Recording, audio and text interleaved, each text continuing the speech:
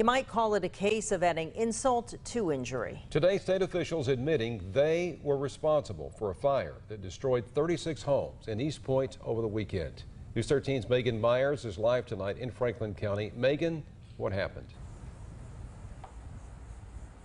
That's right, Jerry. The Florida Fish and Wildlife Commission ordered a prescribed burn that got out of hand, leaving more than 30 families without a home.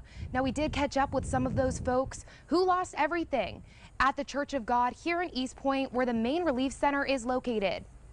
Trying to get out and flames just dropping on us. A nightmare for many, now becoming a reality. Just ain't never imagined it. Bonnie Langley and her family have lost a lot from the Franklin County fire that destroyed over 30 homes on Sunday. It burnt my truck. It burnt my next door neighbor down to the ground.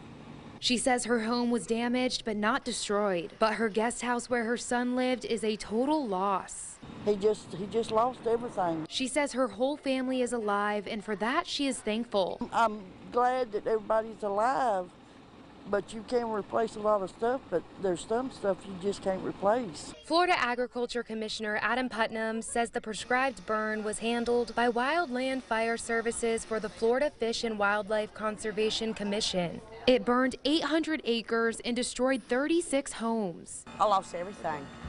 I have nothing. The Red Cross is operating a shelter at the Church of God, serving 3 full meals and distributing health aids. Many survivors say they need all the help they can get. Vehicle and the clothes on the back is what we end up with. And our lives barely.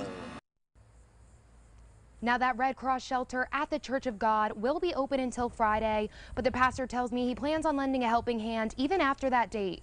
Amy and Jerry, back to you in the studio. All right, Megan Myers live over in Eastpoint in Franklin County.